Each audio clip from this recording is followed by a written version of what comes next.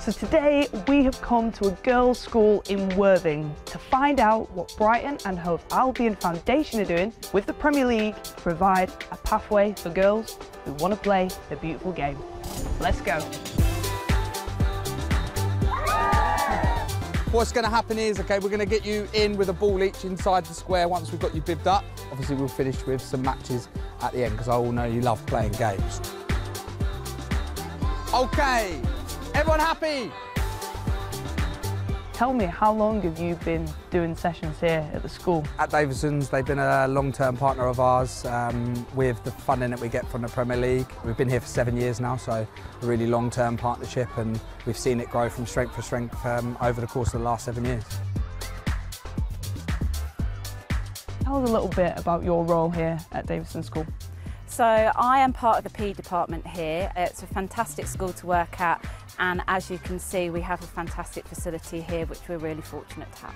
From when you first put on the session to now, how has that changed? We were at the very beginning maybe getting like 15 to 20 pupils turning up every week. We're getting about 50 pupils coming every week consistently, and always new pupils coming in saying, can I give it a go, because they want to get involved, whether it's their first time or whether they play outside of school. How important is it that there's a pathway in place for girls? Yeah, it's great. I think obviously for me, growing up, there wasn't situations where there was this many girls who wanted to play football or even having the opportunity to play football. You know, the girls are coming here and they want to be here. They want to be playing, and it's not forced on them. It's not forced to come out and play football. They want to be here. It's amazing, and hopefully, you know, it continues to grow throughout, you know, the whole country.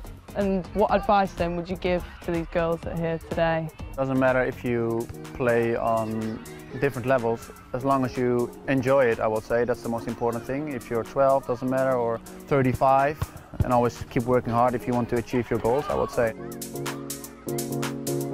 When I first started coming here, there wasn't many girls playing, but then over the years it's definitely got bigger. Obviously play football with your friends, and you also get to like play football, which is like obviously the best bit.